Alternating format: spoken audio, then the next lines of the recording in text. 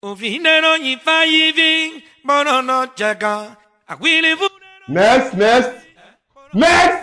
Secretary! Answer me next! Rubbish. What happened? Waiting be this. Next! Sir, I'm coming. You're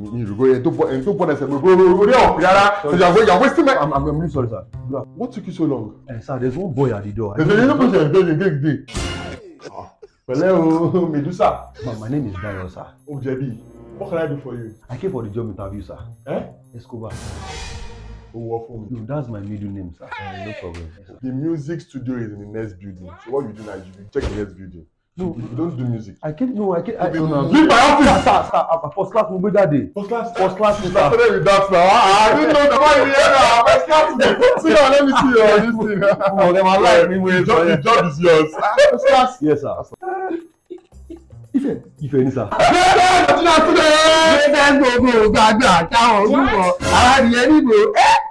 One day, why you shouting? Mushaluta in school, sir. Mushaluta in school. You want to cause a new sat here? It brings back memories. Thank you, sir. What I will do is you will be employed into the RICS department. Thank you very much, sir. That's my calling. So, yeah, you do that. That will work really well for you. Thank you very much, sir. Yeah. Sir, what about the fee? Sherio.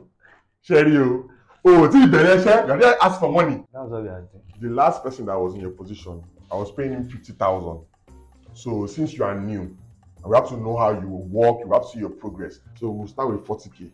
Thank you very much, sir. Thank you. God bless you, sir. But sir, yeah? I don't have a dollar account. Are you mad? Yes, sir. No, tell me, are you mad? Are you fucking mad? Naira! But sir, first class will be there, sir. Go to the music building. That's where you will see people that are like you. Just go No, I'm joking. I will do it, sir. I will start on Monday, sir. Just follow away. You are starting today. I need you to work right now. That position is vacant and I want to fill it up right now. Go to the reception desk and she'll give you your job description now. Damilo, get out of my office! $4,000. Oh shit. Tell me the salary. The man said I should start today. What happened? Why are you crying? I came for job interview and they said I'm not qualified. Job interview and they said you're not qualified. Yeah. Is it this company? Company okay here? Yes, sir. Our company come and they can't that ID. They can pay. What can you pay now? 220, sir. 22. Ben. 400,000 more buy. Oh, okay. They can't that ID. What today myself? They are doing. Just get it. Tell them from Alaji Raptors. Okay, just go home and relax, okay? Thank you so much, sir. You're welcome. I don't know. This is 2023, your year of manifestation. Thank you so much, sir.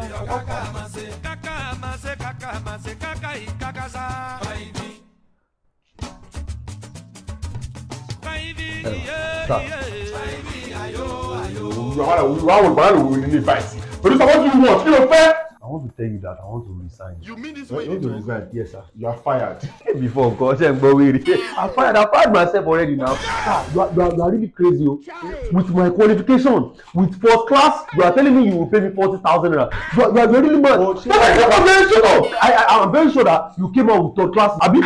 Mr. Madman, you are very mad. You know that I came for the job interview. Me and you will be arranged mates. You are calling me Medusa.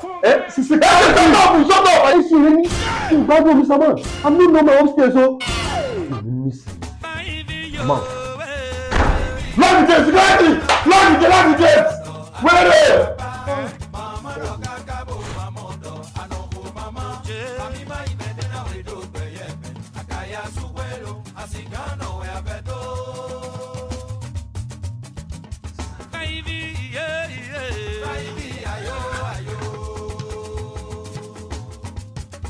Next, please. I'm coming, man.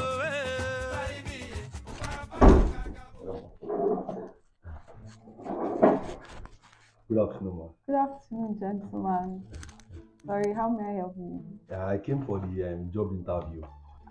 Did you see the vacancy downstairs? I don't need to see the vacancy. I don't need to. Madam, I came out with first class. If to be precise. That's interesting. Thank you very much. See, here we only employ female staff. You see what? Madam, I'm cross-gender. Jesus, look at me. No, madam, I'm serious. See, I can do both. See, look at that's why I'm having air for situations like this. Please, ma. There's nothing I can do about it. There's something you can do about it. I cannot go home empty-handed. Let me call my husband. Bless you. Husband has a company. Oh. And they are currently employing. So they're looking for staff. So let me try. Please, ma. God bless you. God bless you. Hey! Hello. And they never leave. Yeah, almost, babe. So I was just going to tell you about this gentleman. This, I was hoping you could do something about today. Jesus. This is your husband.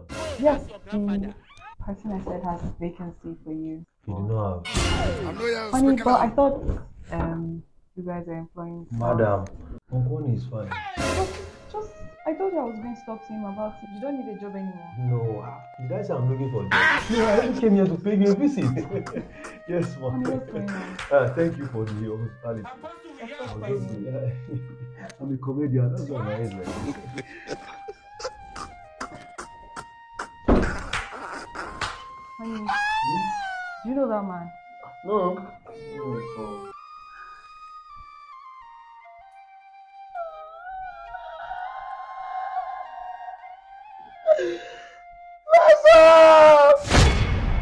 They have left you behind.